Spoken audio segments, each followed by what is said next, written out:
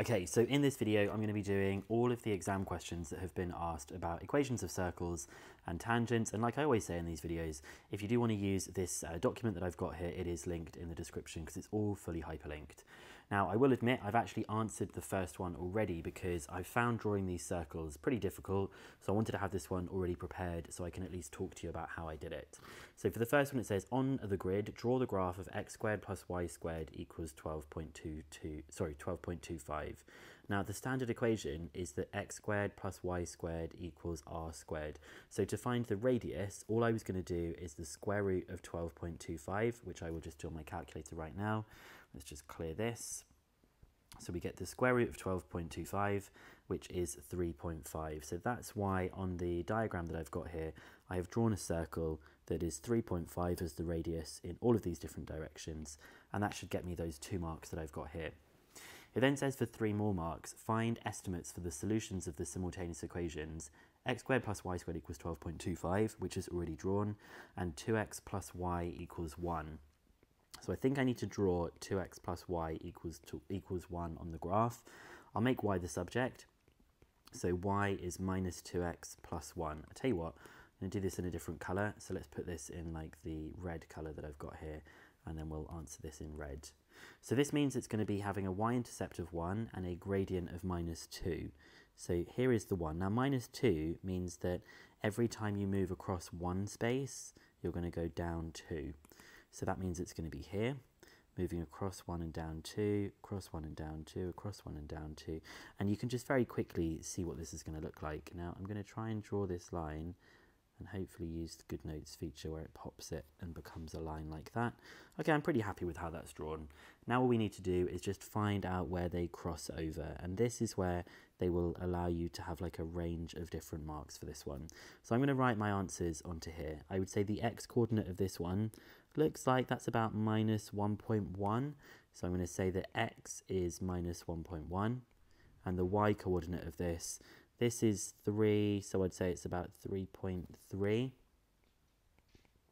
And then for this one that we've got here, let's see what the x coordinate is. I'd say the x coordinate looks about 2, and the y coordinate looks like minus 2.8.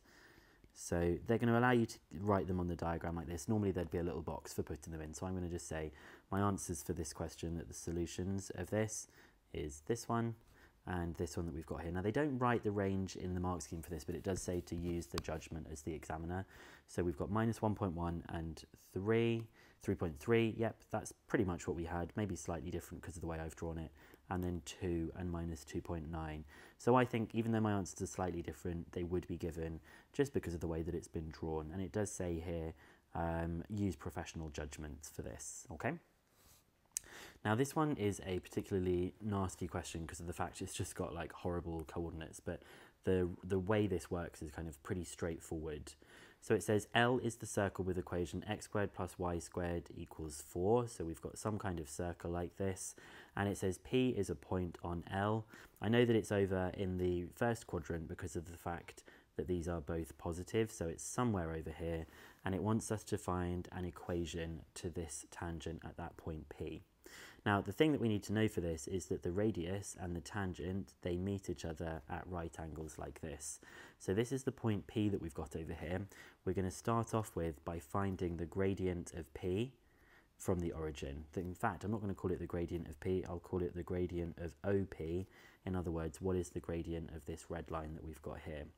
Well, the origin is 0, 0. So when I do the change in y over the change in x, I'm going to have root 7 over 2 minus 0 over 3 over 2 minus 0. So in other words, it's just root 7 over 2 over 3 over 2. And I'm going to write that in on the calculator. So it is going to be a root 7 over 2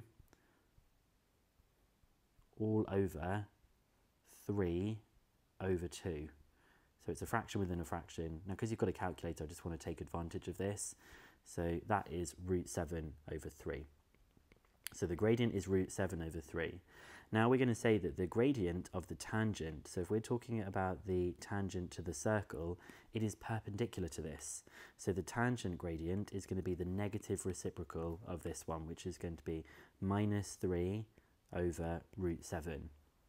Now, I could rationalise this, or I could leave it like this. It doesn't really matter at this stage. I probably won't. I'm probably just going to leave it like this. Now I need to just find the equation of the line which has this gradient and it passes through this point. So if I come up here, we know that the gradient of the line is minus 3 over root 7. We know the x coordinate is 3 over 2 and the y coordinate is root 7 over 2.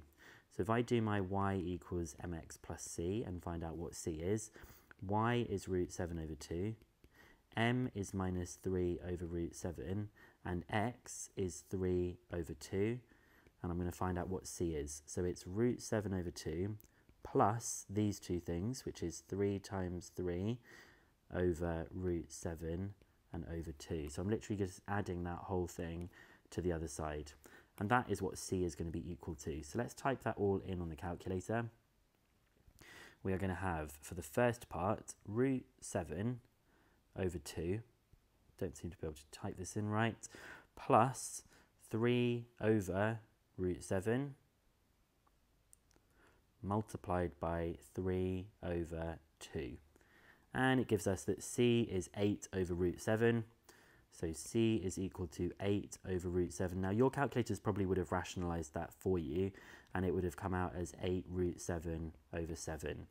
My calculator, for some reason, doesn't do that, which means that the equation of the line is y equals mx plus c. Now, the m was minus 3 over root 7. You could rationalise it if you wanted to.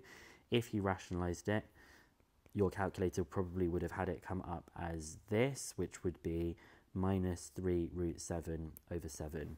So y is going to be minus 3 root 7 over 7, x plus 8 root 7 over 7. So we've got this here. Do you notice how they actually left it in the irrational denominator, which is perfectly fine. You could have it rationalised like this one that we've got here. You could even give it in decimal form. And if you wanted to, this formula here is from A-level. So if your teachers have shown you the A-level formula for this, then you could also use that. But it's not a particularly nice question. Okay, this one isn't actually a circles one, but it kind of fits in with the whole question, this circle bit down here. So I thought this one kind of has to fit in somewhere. The equation of the curve is y equals a to the power of x. A is the point where the curve intersects the y-axis. State the coordinates of A. So something intersects the y-axis when x is equal to 0. So y is equal to a to the power of 0. And we know that a to the power of 0 is 1, which means the coordinates of A are 0, 1, because the x-coordinate is 0 and the y-coordinate is 1. Now here's the circles question. It says the equation of a circle is x squared plus y squared equals 16. Now we know something about this circle. This has a standard formula of x squared plus y squared equals r squared. So r squared is 16, which means the radius is 4. Let's read the rest of the question. The circle C is translated by the vector 3, 0 to give circle B. Draw a sketch of circle B, label with coordinates the centre of circle B and any points of intersection with the x-axis. So beforehand, this is what circle C would look like. Circle C is just going to be a regular kind of circle like this, and it has a radius of 4, which means it crosses at 4, 4, minus 4, and minus 4, and the centre is at the origin. Now, when we do a sketch of circle B, it is going to move this vector here. It means 3 spaces to the right. So when I draw this circle, it's going to move 3 spaces to the right. Well, the minus 4 is going to become a minus 1. So if I actually draw the circle like this for a second, I'm going to pick it up and I'm going to move it 3 spaces to the right like this. So that's going to become a minus 1. The 4 that's over here is going to get 3 bigger and become a 7. And we don't have to say anything about the y-axis because that's a lot harder to find these. It only wants the points of intersection with the x-axis. The last thing we want to find is the centre of the circle. Well, the centre of the circle previously was the origin, so the centre of this part is going to be 3. Now, if you wanted to write these coordinates in the other form, you could write them as minus 1, 0, and then you could write it as 3, 0, and 7, 0. But actually just the minus 1, the 3, and the 7 is perfectly fine as well. So we've got this part 0, 1, which we did for the correct bit, and we've got these bits being labelled as well, okay? So it doesn't have to be drawn, it could be just implied by drawn, if it could just be that 3 as well. This one's super easy because x squared plus y squared equals r squared. So we know that r squared is 42.25, so I'm just going to square root that to find out what the radius of this circle is. So let's do the square root of 42.25, and it is 13 over 2, or you could say that r is equal to 6.5, which that is equivalent to. So either of those answers would be accepted for that quick 1 marker there, 6.5. And this one is a pretty weird question. It's sort of got some stuff to do with the equation of a circle. So let's read through what it says. It says the diagram shows a circle centre O. AB is the tangent to the circle at the point A. Angle OBA is 30. And point B has coordinates 16, 0. So that means this length here is 16. Point P has coordinates 3P, P. Find the value of P. Give your answer correct to 1 decimal place. You must show all your working. So first of all, we know that the circle has the equation x squared plus y squared equals r squared. And it seems like this is the bit I've got most information about. I don't really know anything about P, so I'm going to think about this. Now, something we should know is that the tangent that we have here is perpendicular to the radius of the circle. And as soon as I draw that on, I hope that this angle of 30 degrees is going to become more useful, as well as this coordinate, because what I've got here that I'm going to highlight in green is I have a right-angled triangle. Now I'm going to draw that right-angled triangle out over here. And what we can see is that this part is the radius, and this length from here to here is 16. So I can say that that is 16 and that is 30 degrees. Now I'm going to do a bit of SOHCAHTOA. I'm going to use that because I can find out what the radius is equal to, and that will come up with the equation which will allow me to do something with this. So using SOHCAHTOA here, I know that the sine of 30 is equal to the opposite divided by the hypotenuse. So that means that r is equal to 16 sine 30. Now sine 30 is one that you should know off by heart. Sine 30 is a half, so the answer is going to be 16 times a half, which is 8. But I'll show you it on the calculator because this is a calculator paper, and we get that the radius of the circle is 8. So using this information that we've got at the top here, because x squared plus y squared is equal to r squared, we know that x squared plus y squared is equal to 8 squared. In other words, x squared plus y squared is equal to 64. And we know that the point P, which is 3pp, lies on that circle. So the x coordinate is 3p and the y coordinate is p. So I will take these and substitute them into that equation. So I'm going to get 3p squared plus p squared equals 64. Last little bit that I'm going to do, 3p squared is 9p squared. So I get 9p squared plus p squared equals 64. So 10p squared is 64. P squared is 64 divided by 10. And so p is the square root of 64 divided by 10. So I'll do 64 divided by 10, that's 6.4. I'll square root the answer. And you could give it as a third if you wanted to, but I'm just going to do it as a decimal here. It wants it to 1 decimal place. So to 1 decimal place, it is 2.5. So p is 2.5. Let's see that we've got that one right. Yep, it is 2.5. I think that's probably one of the hardest questions in here, but note that it's question 22, so it's right near the end of it. Okay, so this one is another thing to do with tangents. It says C is a circle with centre the origin. Tangent to C passes through these points. Work out an equation of C. Well, I find a sketch quite useful for this. So first of all, one of the coordinates is 0, 10, which would be over here. The other coordinate is minus 20, 0, which would be over here.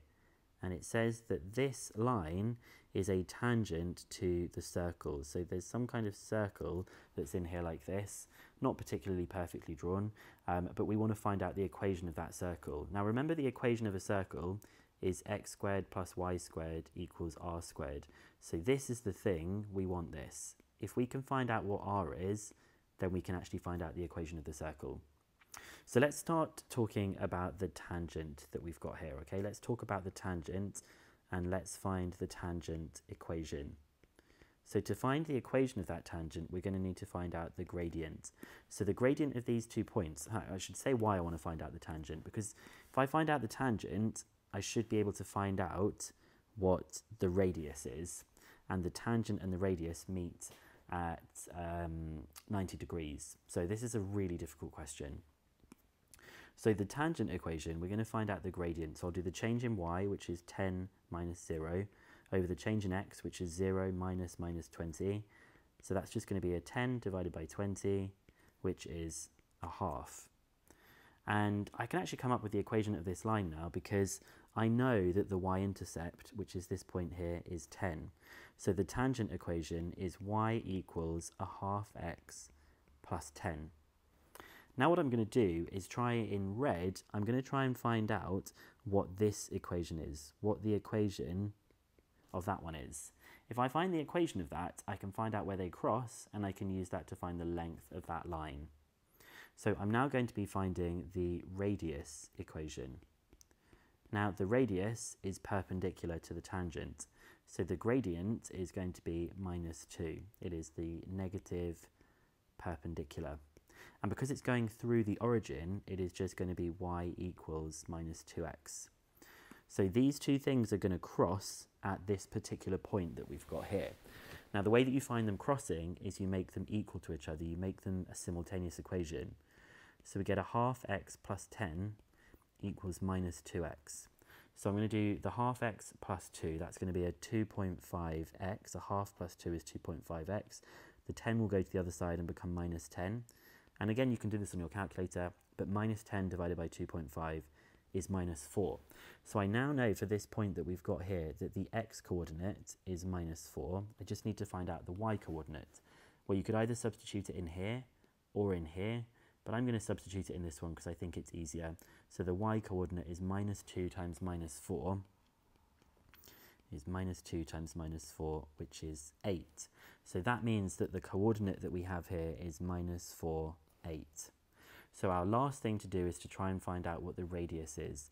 Now I'm going to try and do a very small triangle between here, here and here. I want to just actually find out the length of that line. Well, the length of that line is just coming from Pythagoras. So if I do that last little bit that I've got, that triangle that I have here, I know that the x bit along the bottom is 4 and the y bit is 8, and that is the radius. So the radius squared is 4 squared plus 8 squared, and 4 squared plus 8 squared, after all that work, I'm going to do it nice and quick on the calculator, is 80. So the radius squared is 80. Remember, that was the thing that we wanted at the very beginning. Hence, the equation is going to be x squared plus y squared equals 80. Now, I know there are a lot of students that I teach for A-level that would probably find this quite tricky as well. So I'm not surprised that this is right at the end of the exam paper and it's also 5 marks. But we did get the right answer of x squared plus y squared equals 80. And there's so many different methods of going about it, but I've tried to show it to you in the one that I think is the most sense-making for me. So that is everything on equations of circles and tangents that has been asked so far up until 2021. And in the next videos, I will be continuing with algebra. If you found this useful, please do like the video, subscribe to my channel and share it with your friends.